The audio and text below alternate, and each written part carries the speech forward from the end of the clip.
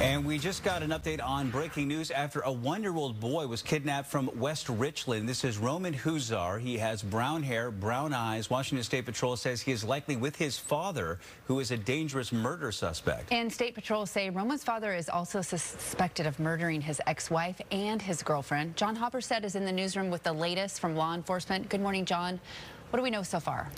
Well, guys, West Richland Police now confirming that Elias Huizar was last seen in Portland overnight, possibly driving a black sedan. Now, they say all resources right now are following up on this lead. This Amber Alert has been extended from Washington to Oregon. That happened earlier this morning. And police believe Huizar is heading towards Mexico right now. State Patrol says the 40-year-old is suspected of murdering his ex-wife and his girlfriend. As you mentioned, you're looking at him right here. He is a former police officer with the Yakima Police Department for nearly a decade, but he's been in recent trouble with the law, facing rape allegations back in February.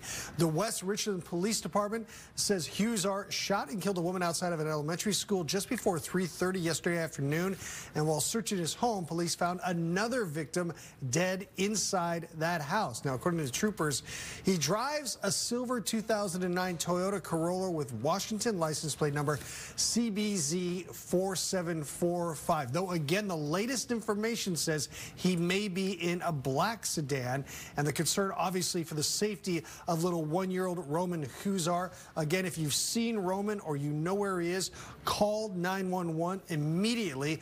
Investigators say Elias Huizar is likely to commit more crimes, is considered armed and dangerous. Again, police confirming at this hour that he's been spotted in Portland as the hunt for him continues. Of course, we'll keep you updated if we hear anything new, guys.